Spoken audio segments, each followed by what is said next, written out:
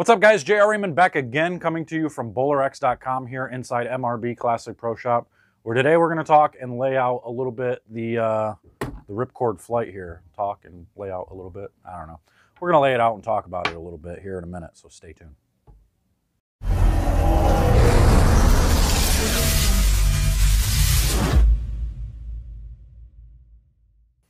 All right, welcome back. So we're going to take the Ripcord flight. We've got numbers 253047.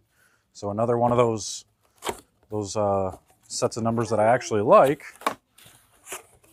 We're going to lay her out, see what we get out of her. I can't stand that when they put the bag and the ball upside down. So when you pull the bag, the ball comes out of it. Now you got to dump the box over. Most companies do that. I'm not really sure why, or they get twisted in the box somehow. So we're looking at a symmetrical piece here. So from what I've seen out of people throwing it, it's pretty strong. Even though the numbers say it's actually a little bit weaker.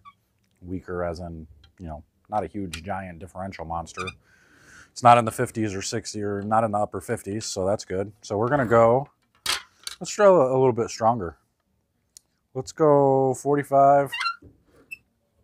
Let's go 45s on this. How about that? 45 by 4.5 by 45.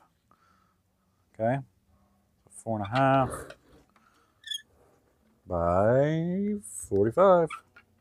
There we go. I'm gonna go 45s on this bad boy.